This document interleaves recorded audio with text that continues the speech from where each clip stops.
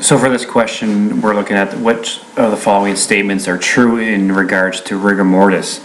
So obviously rigor mortis sets in after someone has died. So it's just things to look for in the body, as well as what actually causes rigor mortis, that spasm of the skeletal muscles, and then other muscles and organs are spasming as well. But the main thing that you visually see is the spasticity of the skeletal muscles.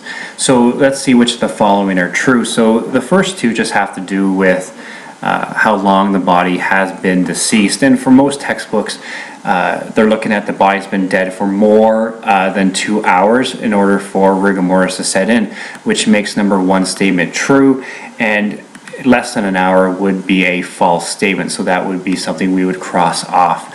Usually has not set in under an hour. And different things do take into account the physiological condition of the individual, temperature, pH, the amount of humidity, any type of other conditions that could accelerate or decelerate, but these are the averages that most textbooks talk about. So number 3 and 4 has to do with ATP levels in the body after death. And as you can imagine, once the body dies, it no longer produces ATP. ATP is produced via cellular respiration, and that no longer takes place once there's no oxygen present or sugar being added to the body.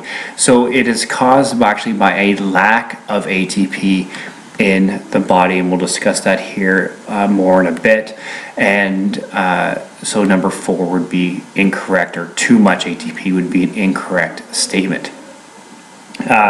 Number 5, it is caused by too much calcium in the sarcoplasm. That is a correct statement. So what actually happens when the body dies? The ATP is used up and no more ATP is produced. So what happens, the sarcoplasmic reticulum can no longer pump calcium from the sarcoplasm into the sarcoplasmic reticulum, because that requires ATP, because it's pumping against the concentration gradient. So once there's no ATP left, the calcium just goes down the concentration gradient and leaks out of the sarcoplasmic reticulum into the sarcoplasm. And as you remember, once calcium is in the sarcoplasm, it's going to bind to troponin, which causes the tropomyosin to shift. Myosin will bind to actin, right? Once it binds to actin, that's a muscle contraction. So this is happening throughout the skeletal muscles in the body. And as a side note, ATP again is needed to break that cross bridge. So without ATP, the cross bridges cannot be broken. So the muscles contract and cannot relax. And that which comes to number 6 here is it can last up to 48 hours, and that is a true statement. And again, physiological condition and pH and temperature all play a role in how long it lasts, but that is about average. It can last up to 48 hours. And again, that's just because the muscles contract. There's no ATP to break the cross bridges.